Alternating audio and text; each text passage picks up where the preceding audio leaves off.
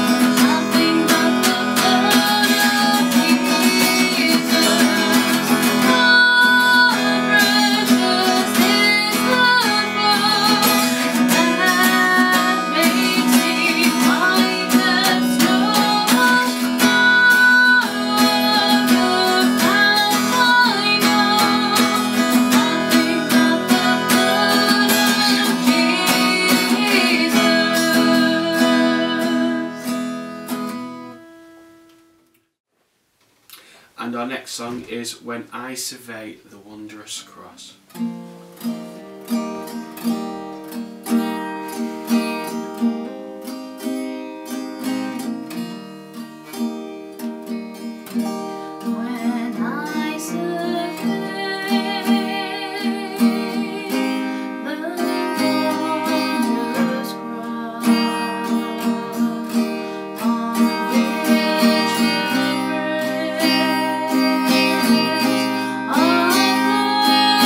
Glory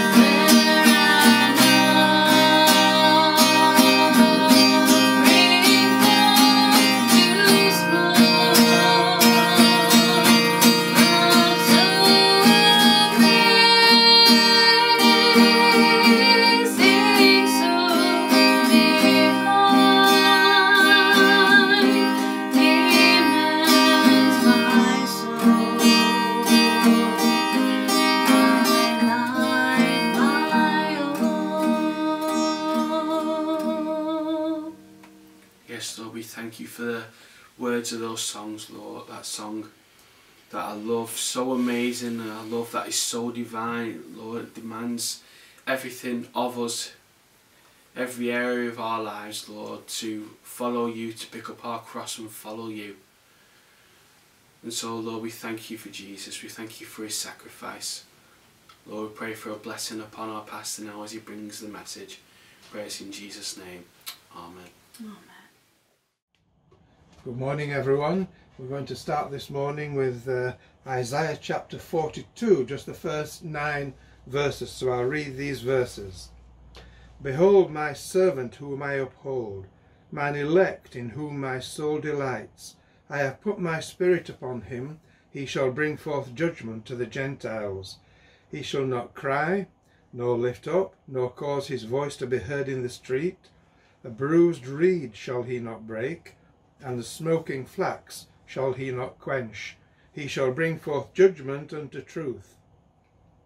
He shall not fail nor be discouraged, till he have set judgment in the earth, and the isles shall wait for his law.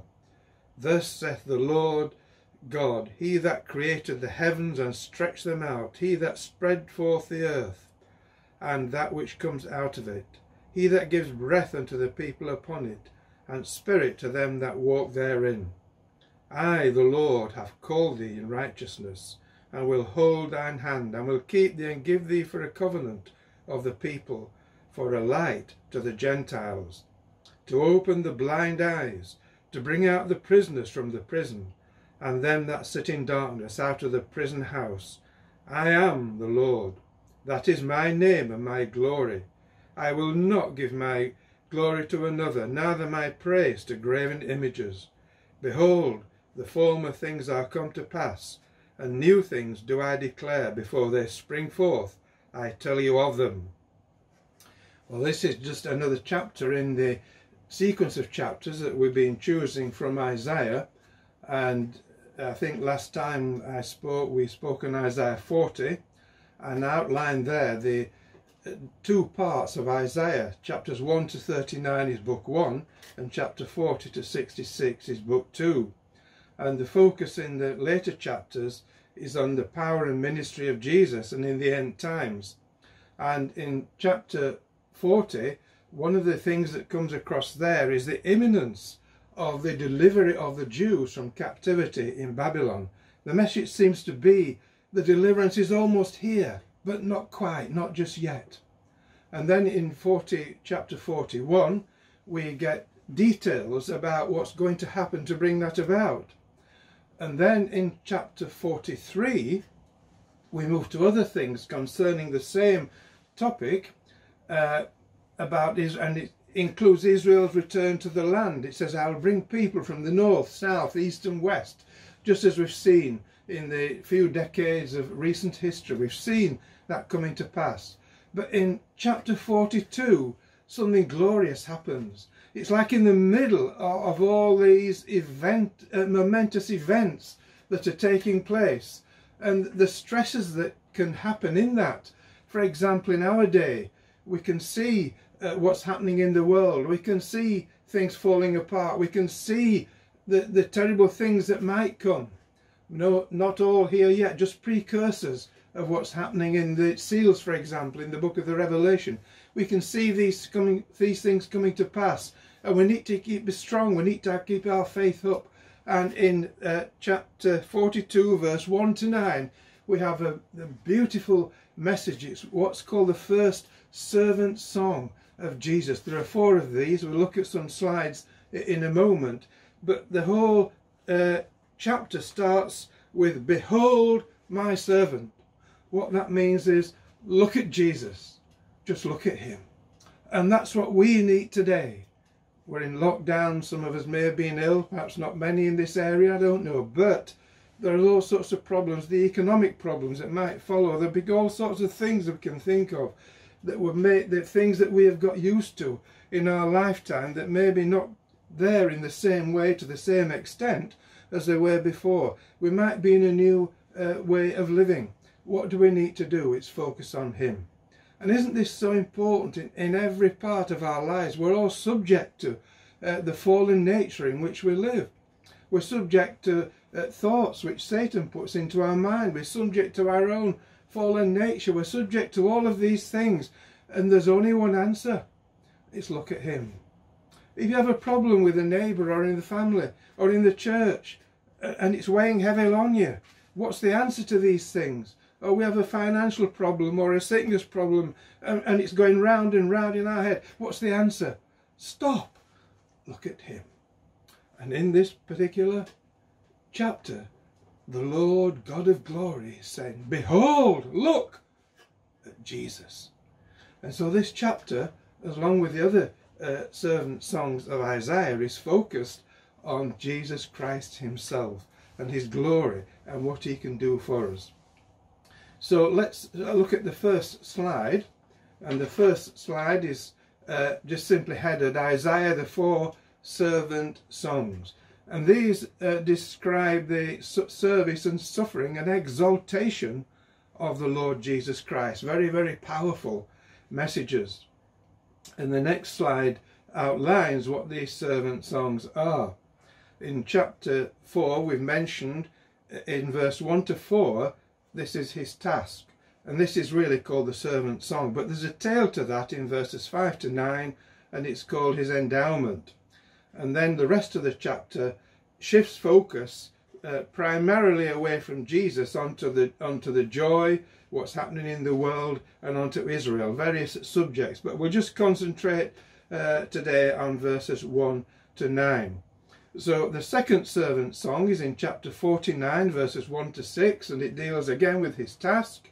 And in chapter 50, it's his commitment, which is in verse 4 to 9. And in chapter 52, verse 13, to chapter 53, verse 12, we have the task completed. And this includes that glorious chapter of chapter 53, which describes the suffering and the power of the Lord Jesus Christ and all that he did on the cross and how indebted we are to him.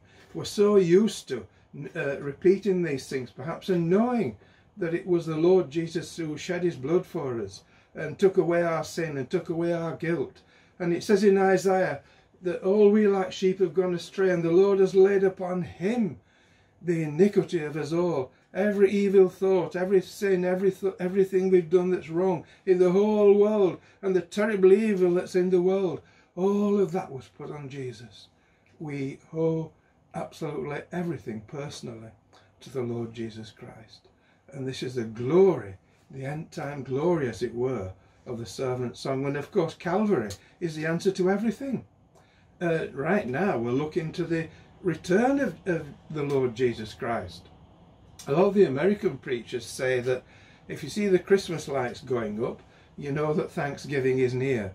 Well, we see end time things coming into place, and there's so many things, I'm not going to enumerate them here, but we see, because of this, we know that the rapture is coming soon, that Jesus is going to call for his saints and bring them up. And that is if we don't go individually, which can happen at any time. We need to be ready all the time to go and meet the Lord Jesus Christ. But this particular section of the servant songs really deals very fully with the ministry and commitment of the Lord Jesus Christ. And surely it's a model in some senses, partial model for us. We cannot emulate him. He is the living God.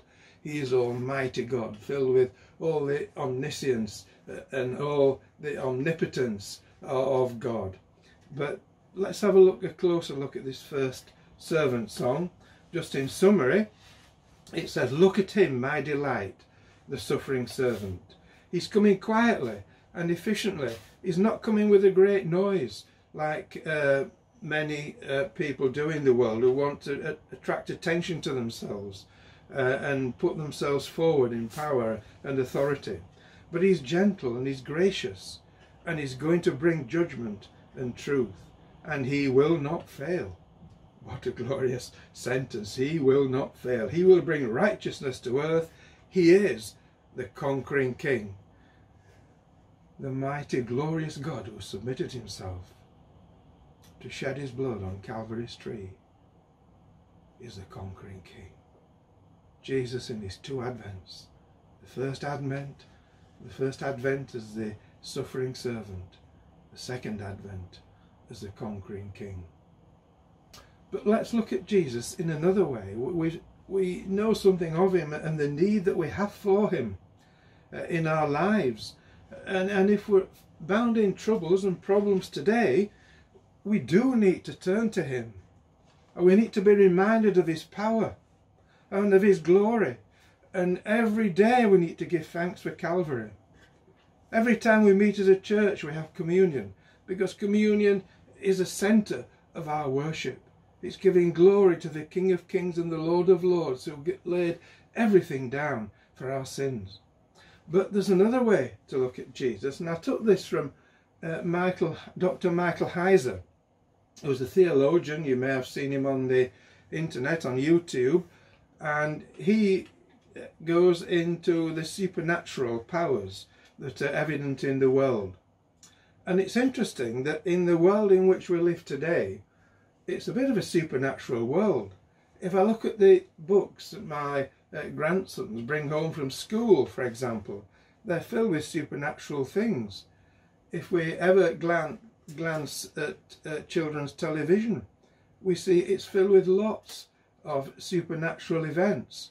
If we look at modern films and we see what they are, we feel the world is becoming supernatural. And somehow, when you preach the gospel to people in this part of the world, it's like the young people haven't a clue. They've never been taught anything. But the older people, nearly as old as me, don't actually, they think they know it all. They don't need reminding of it. And there's a middle group in the middle, think we're past all that. It doesn't meet the needs of society. And when I think of the, 1,000 to 2,000 gospel presentations we've made in the village in which we live over the years, well, I think we know of 2 that came to the Lord, and there might be others.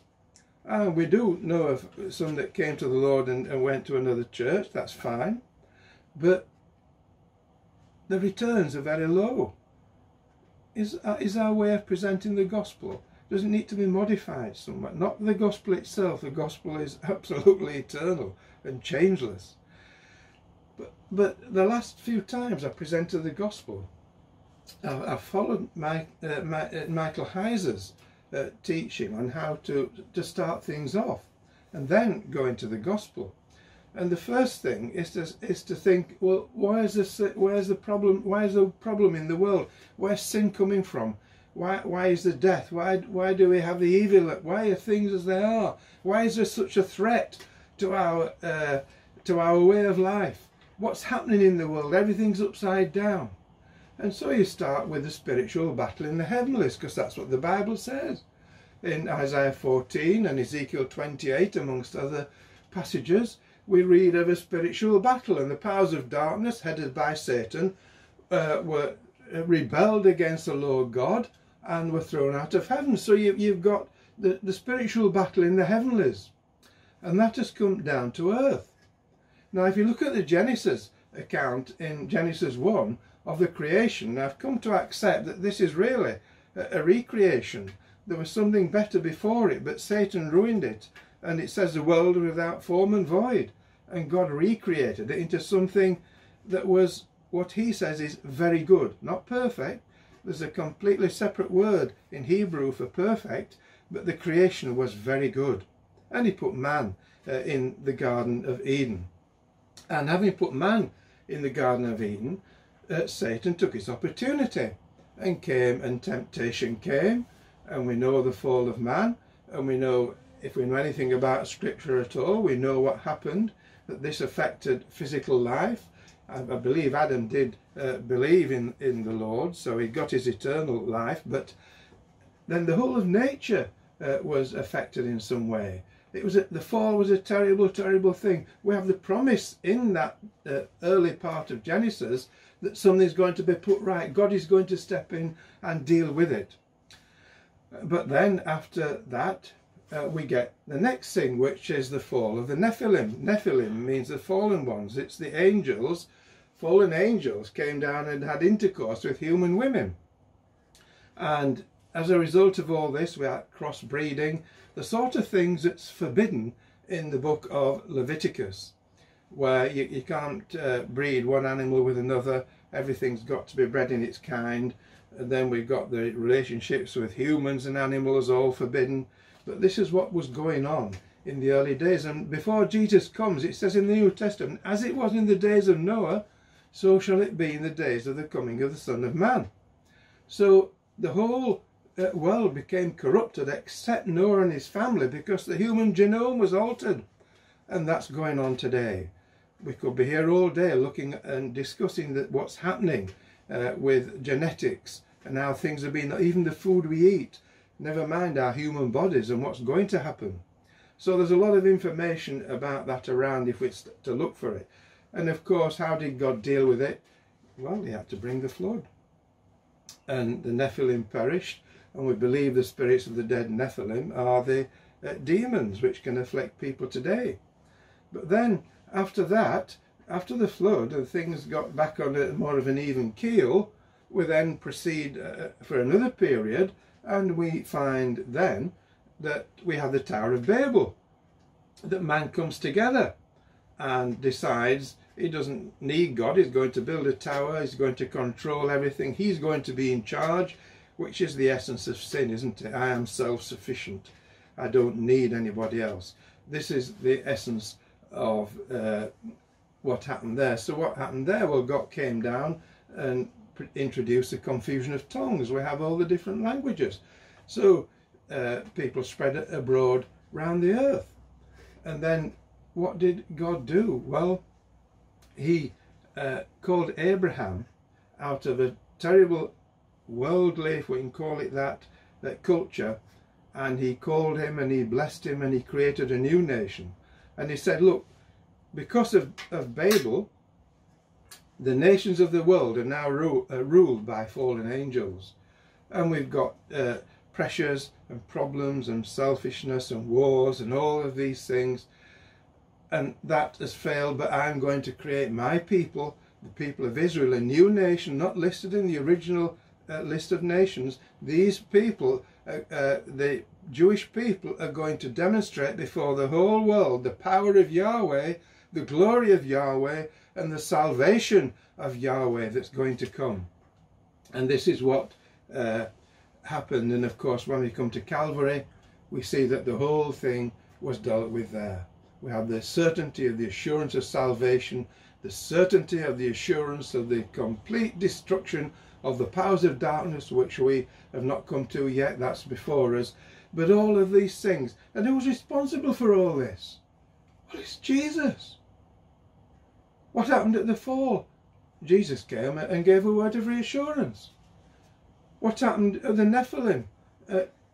All power is given to Jesus in heaven and on earth. So he got rid of the people who were not humans. And what happened to the Tower of Babel? Well, he just uttered a word and it was completely confused. And then at Calvary, the final victory was won. And that'll be demonstrated in the return. So at every stage of humanity, Jesus is victor. And then, when I've been preaching the gospel, I've gone into Calvary and what it means. Now, I've been amazed at the times I've done this, that people have responded to it.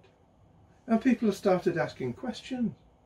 And that interest that you get, sometimes, we go on the street and we talk about eternal life. Well, we used to be trained up in evangelism explosion. We did this in Wigan, in Newcastle, and in Ainsdale. I've done all of that.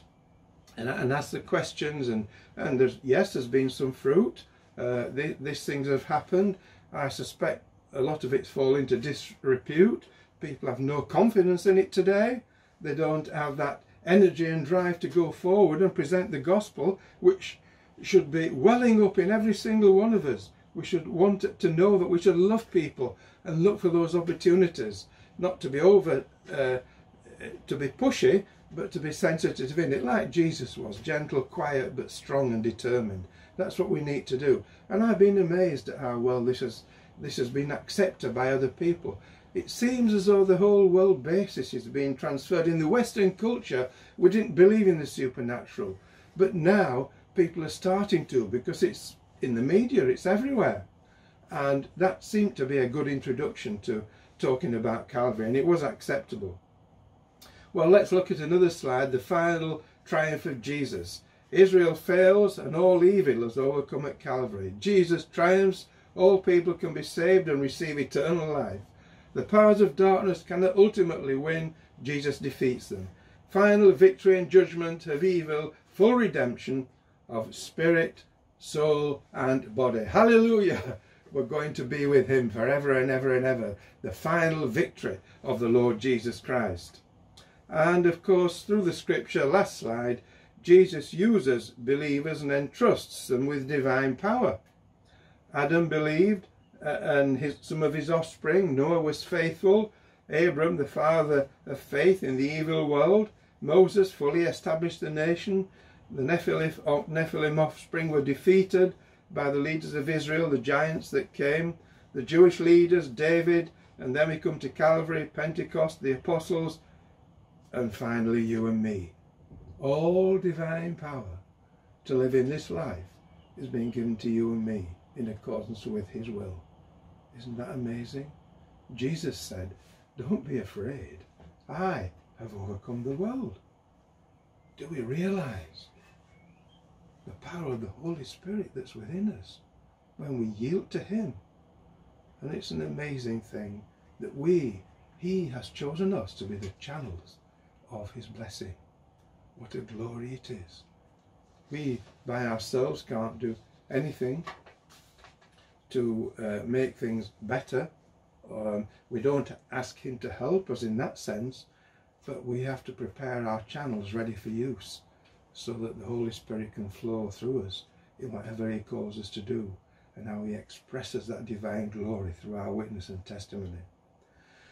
So let's put the slides away for a while, and as we think of the victory over the powers of darkness, I'd like to turn to another passage in Isaiah chapter 14, which describes the final victory of Satan. And I'll start at verse 5, a bit more of a lengthy passage, to verse 17. And it says, the Lord has broken the staff of the wicked and the scepter of the rulers. He who smote the people in wrath with a continual stroke, he that ruled the nations in anger, is persecuted and none hinders. The whole earth is at rest and quiet. They break forth into singing. Yes, the fir trees rejoice at thee, the cedars of Lebanon, saying, since thou art laid down, no fellow is come up against us. Hell from beneath is removed for thee to meet thy coming. It stirs up the dead for thee, even all the chief ones of the earth. It has raised up from their thrones all the kings of the nations.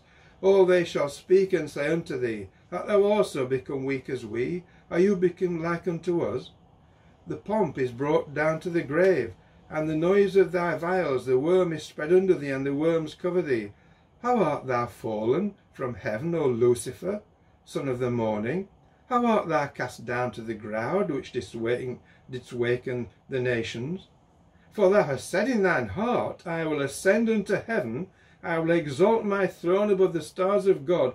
I will sit also upon the mount of the congregation in the sides of the north, and I will ascend above the heights of the clouds. I will be like the Most High. Yet thou shalt be brought down to hell, to the sides of the pit. They that see thee shall narrowly look upon thee, and consider thee, saying, is this the man that made the earth to tremble, that it shake kingdoms, that made the world as a wilderness, and destroyed the cities thereof, that opened not the house of his prisoners? Isn't that amazing? Now this passage is certainly used about Satan and about his removal from heaven, but it also speaks of the end time judgment. When Satan is confined to the abyss, everybody looks on in amazement. Said, are you hit just like us? Are you as weak as we are? Are you the one who's shaken the earth and moved this and moved that and done all these things? Are you as weak as we are? And you cast down. That is the power of the Lord Jesus Christ. All evil has been overcome through Calvary. His love transcends absolutely everything. Jesus is all powerful. Jesus is all powerful in our lives. He is the suffering servant, but he has given us of this authority. So the power of Jesus is amazing. And of course in 2 Thessalonians 2:8 it says God will send a delusion on those who don't believe. So we have a tremendous Saviour, everything to look forward to, everything to hope for. This time of trouble for a believer should be a time of looking up, a time of rejoicing, a time of drawing near to Jesus, a time of being encouraged every day in the glory of the Lord Jesus Christ, what he has done for us, how he's going to deal with us today and what he's going to do in the future. Glory to him. That's where we should be looking. And then, well, what about our followers, the disciples? Well, the disciples will follow him because the scripture says he is the chief cornerstone. And it also says in Hebrews chapter 12, it says that we have to lay aside every weight and the sin that encompasses in order to keep our channels open to him. And it says, looking unto Jesus, the author and the finisher of our salvation. What he has started, he will complete, and it'll be perfect. That is the nature of the Saviour that we serve, the suffering servant. He is the one. And we come through repentance, and it's interesting that repentance is the beginning of everything. If we're not a believer, we need to repent of our sins and change our whole way of life. Then we can have faith. If we are a believer and we're not living in the potential that the Lord has provided for us, we need to repent. The whole message of the scripture to the Israelite people, and we find in the New Testament, is repent, repent, repent. What did Peter say on the day of Pentecost? He said, you killed him, but you have to repent and believe. That's what we need to do.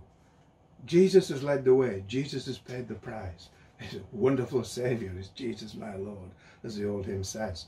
But now we've got to the situation where he is the one who can deal with us. But there's a hymn I had my attention drawn to, and I'll just read some of the words in the context. Apparently, after the Welsh revival in 1904, someone was called to go as a missionary to India, and he went to northern India, and he tended to go to a certain tribe, and people said, you shouldn't go there, it's very dangerous, they're very vicious people, you shouldn't go there. But the Spirit impelled him to go, and he went and he did preach the gospel, and a family was saved. But of course this didn't go down well in the tribe in which he was ministering. And the chief of the tribe called a gathering of everyone together and stood them in front of him and said that they needed to go back to the old way of life and renounce Jesus. And I don't know exactly how this came about, but the first verse, he stood there with his wife, himself and his 3 children. And the words were, I have decided to follow Jesus. I have decided to follow Jesus. No turning back. No turning back. And he sang that, and, well, I'm not saying if he sang that, that's the report that comes across, but the words were said. And the chief killed the 3 children. He said, now will you follow Jesus? And the next verse is, the world behind me, the cross before me, the world behind me, the cross before me, no turning back, no turning back. And they killed his wife. Said, will you still follow Jesus? And he said, though none go with me, still I will follow. Though none go with me, still I will follow. No turning back, no turning back. And they killed him. But the outcome of it was massive numbers of people in that tribe gave their lives to Jesus when they saw what had happened in this family and in this man. A very sad story in some ways, but it illustrates that when we really love him, And I've not faced that. I don't know whether we will. But do we love him that much, that the world is so insignificant, and that he is so mighty and so powerful and so majestic, and what have I got to lose? I want to go to him. A powerful song, I thought, indeed. And to come back to some other things about Jesus, when we look at him, and this is contained in the passage read in Isaiah 42, when we see him, we see a quiet authority and a quiet determination, unlike the enemy who's always making a noise. And surely this is what should characterize a believer. We need to be sure what we believe. We need to understand the gospel. We need to love, love, love and love. We need to speak the truth and not to run away from it in whatever situation that is, whether it's in our family or in the church or outside in the world. We are people of truth and righteousness, but with grace from the Lord Jesus Christ. Isn't it interesting that in the New Testament, Paul's continual prayer for the church is for grace and patience, grace and patience. And when we've got grace and patience and our channels were open, anything that's going to happen, he's going to do it because we have made ourselves available and he can move through us. If he doesn't move through us, well, he'll move through somebody else that's got a clearer channel. I believe that's the message. So this is the beauty of Jesus. And it reminds me of a verse in Hebrews chapter 4 verse 16. It says, come with confidence or boldness before the throne of God. In prayer. Why are we diffident in prayer sometimes? When we realise the authority we've got. How can we pray to the King of Kings and the Lord of Lords if we're not aware of his glory, aware of his love surrounding us, and aware of his power? We need to be in his presence, because if we come into his presence in fear and pleading for this, pleading for that, pleading for the other, is that not acknowledging that he's all powerful? Don't we come before him saying, Lord, thank you for my salvation. Thank you for the forgiveness that you brought to me. Thank you for all of these things. Thank you for your glory. Thank you for your power. Look at that, is it in Isaiah 26, that verse? He will keep in perfect peace him whose mind is stayed on him, on Jesus. If our mind is stayed on him and not on our problem, we enter into his presence. And in his presence, then we can talk. Is it Philippians chapter 4 says the same thing? In everything by prayer and supplication with thanksgiving, present your requests before God, and the peace of God will fill your hearts and minds in Christ Jesus. So that is the secret, and that's what we need to do. But we need to come with boldness and authority, because God has given that to us. To deny it is, in a sense, to deny him, and we need to repent of that. We need to come in faith and with boldness. And then we come on to these verses. It says about the bruised reed and the smoking flax. It says in verse 3, a bruised reed shall he not break, and the smoking flax shall he not quench. He shall bring forth judgment unto truth. Well, how is that related to the determination, the glory, the loveliness, if I can put it that way, the peace of the Lord Jesus Christ? Because he simply looks at you and me. He looks at humanity. And he's looking at us as, in a sense, as reeds, and looking at a flax in a lamp.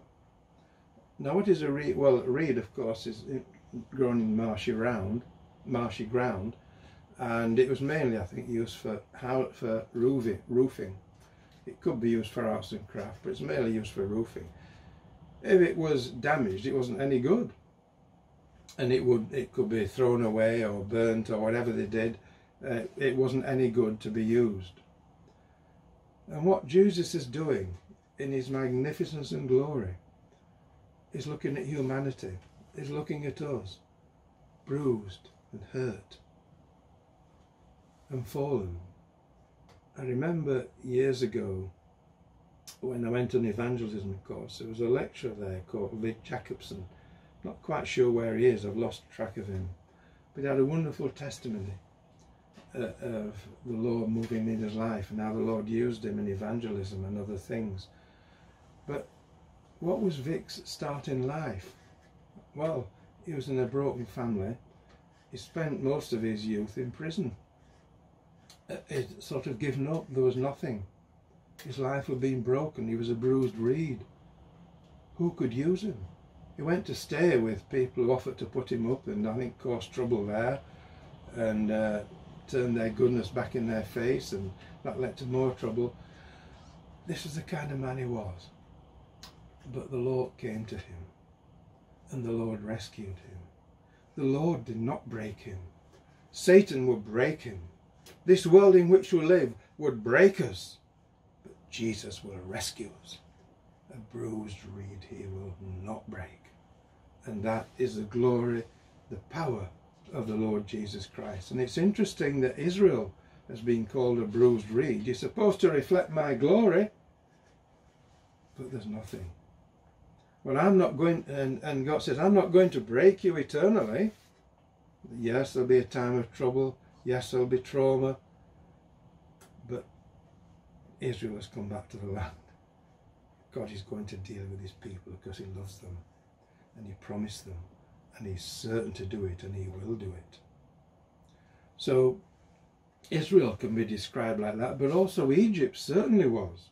In Isaiah 36 verse 6, when the Babylonians were threatening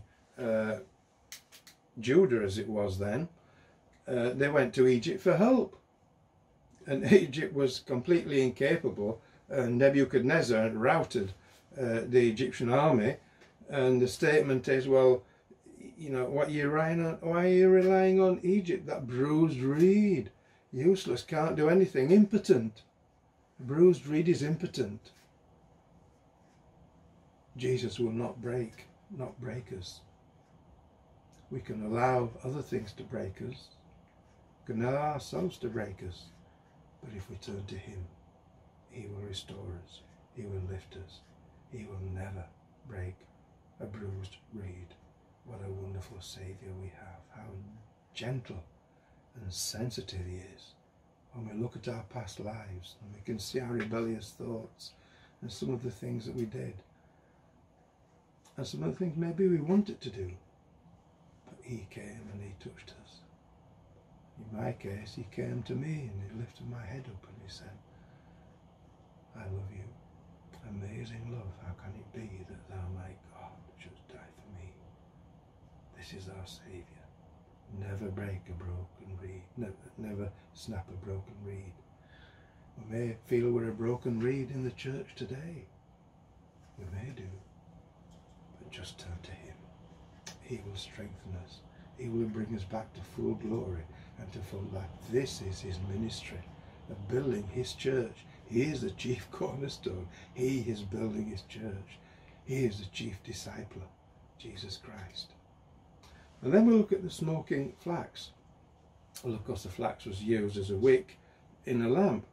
And we all know if you got a smoking flax in a lamp, how odious it is. It just gives smoke, it doesn't give light. Scripture says that Jesus is the light of the world. And we are supposed to reflect that light.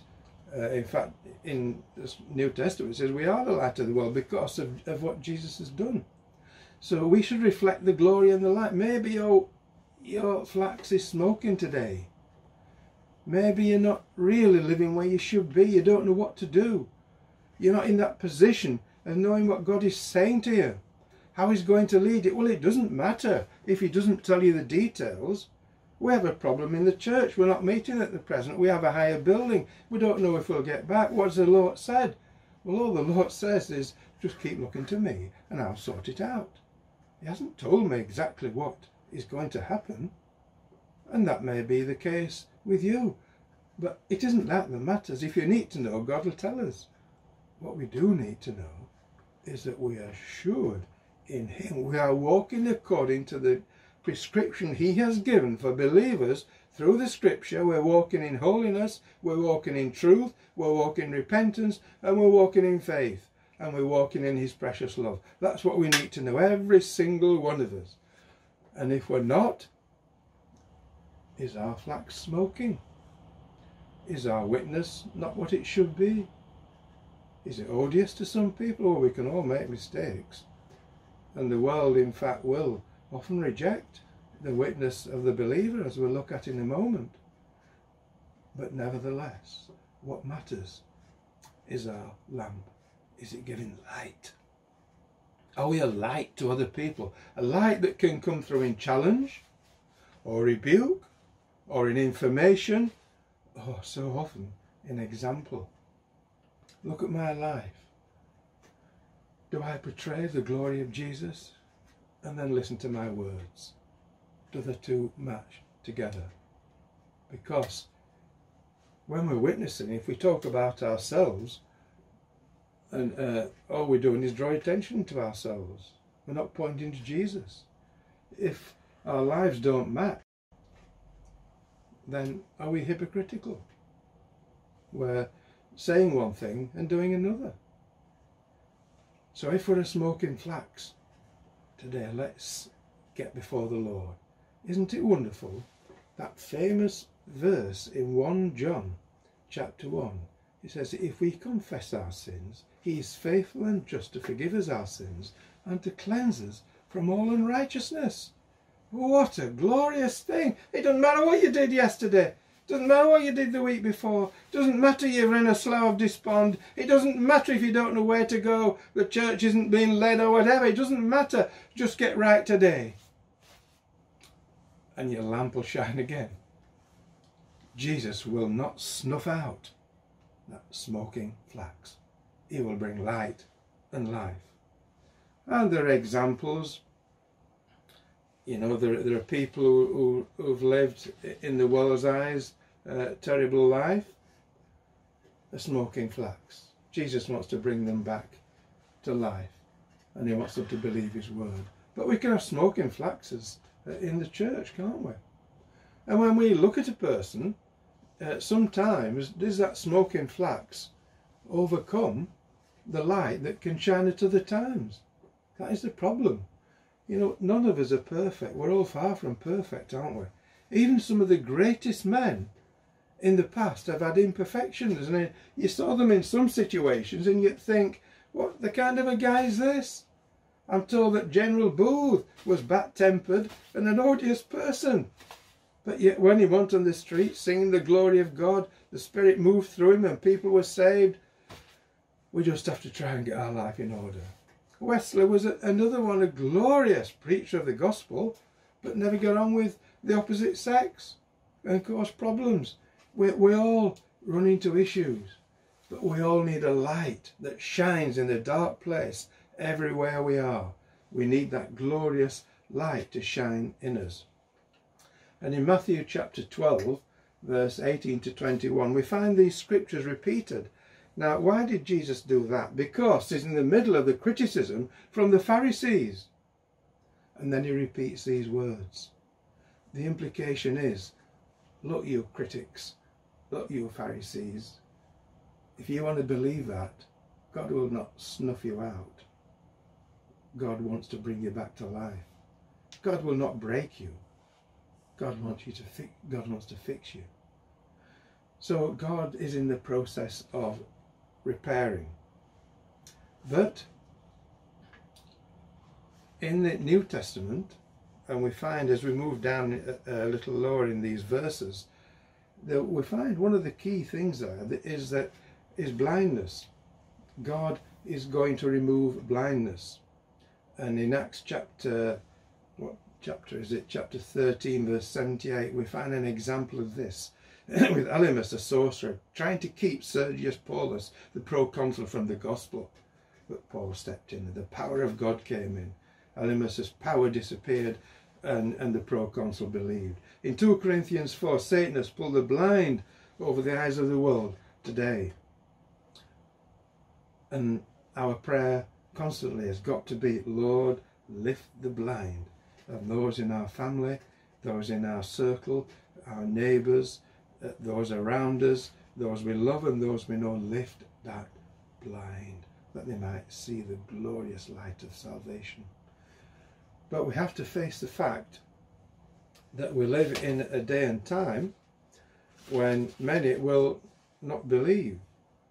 And it's a very sad time, and sometimes when I'm praying, you know, we went through the whole Brexit thing, and I used to say to people then, well, yeah, Brexit's not unimportant, but it'll be overtaken by globalism.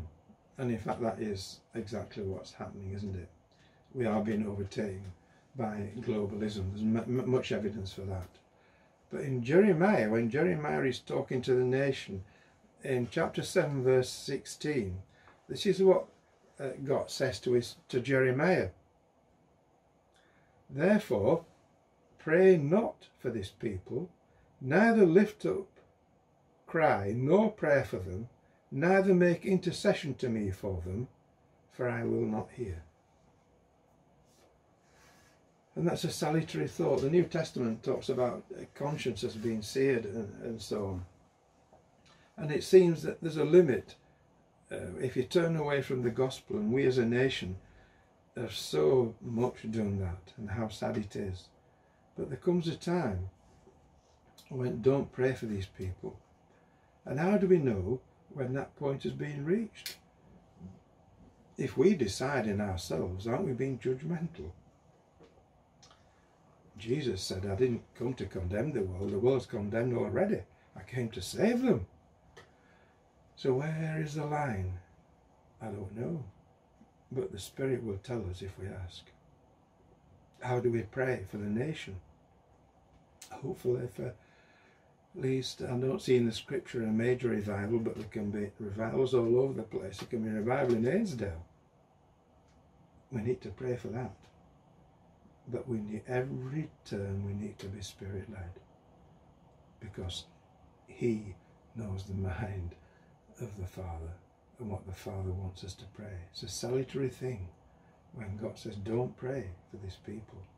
And as we mentioned in 2 Corinthians, 2 Thessalonians chapter 2, we're reminded that God sends delusion on some. It's got to that point, they've gone past the point. And of course in the book of the Revelation it says when the church saints are being taken out of the world, and we got the offer of salvation, and some do come to salvation but at a great cost in the tribulation period of 7 years. There's a mark of the beast. Anybody who takes the mark of the beast has gone too far. Then they can't be saved. That is the essence of what it says in Revelation. So these things are there. We have to look at the realism of what the situation is today. But our heart has got to be like Jesus. And we've got to love, and we've got to seek, and we've got to pray, and we've got to yearn with a deep, deep love.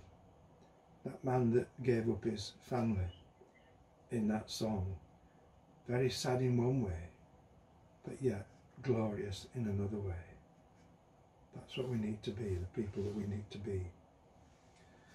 And then Isaiah goes on to reflect the glory of Jesus in many ways, and speaks of his holiness, his creative power, and he says there's no other one will I give my glory to. Father says it's only Jesus. That's the only way of salvation. That's another thing today, isn't it? Yeah, we see in the church at large. It doesn't matter, you know, worship with all faith, all religion and all that, it doesn't matter. But God will not give his glory to another. Jesus is the way. There's no other way into the presence of the living God other than through the shed blood of the Lord Jesus Christ. Thank you, God, for bringing us to that place. Thank you, Lord, because you've done that. And then the last point I want to make is about the future. It says, is it verse 9? To thee, thou whom I have chosen from the ends of the earth, and called thee from the chief men thereof, and said unto thee, thou art my servant, I have chosen thee and not cast thee away. That's the wrong verse there. But in that passage, it says, anything you need to know about the future, I will tell you. I will tell you what you need to know. Now, that is an amazing thing that God has done that. And in view of that, I'd like to just turn to Daniel for a moment, because of what has got said in Daniel chapter 12 it is. And just to read out some verses from Daniel chapter 12. And in verse 1 to 2 it says, "At that time Michael the archangel shall stand up, the great prince which stands for the children of thy people, and there shall be a time of trouble such as never was, since there was a nation, even to that same time. And at that time thy people shall be delivered, every one that shall be found written in the book."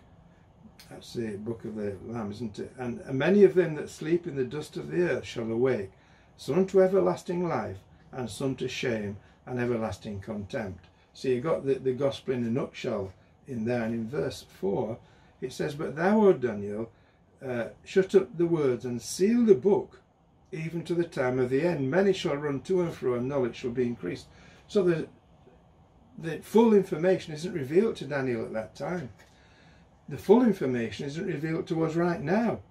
We have some information, and we have outlines of what God is going to do. We don't have the detail, but more and more will become known as we love the Lord and walk with him and pray to him and witness for him. More will become known about what's going to happen.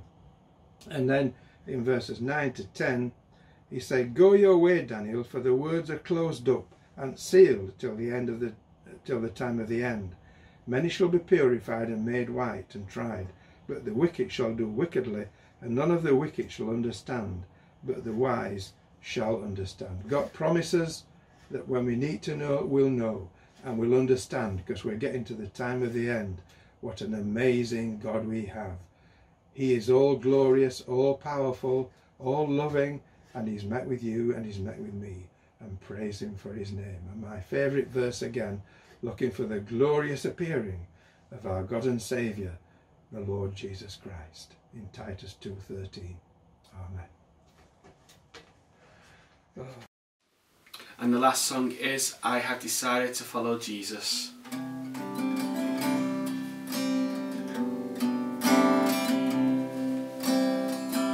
I have decided to follow Jesus. I have decided to follow Jesus. I have decided to follow Jesus. No turning back.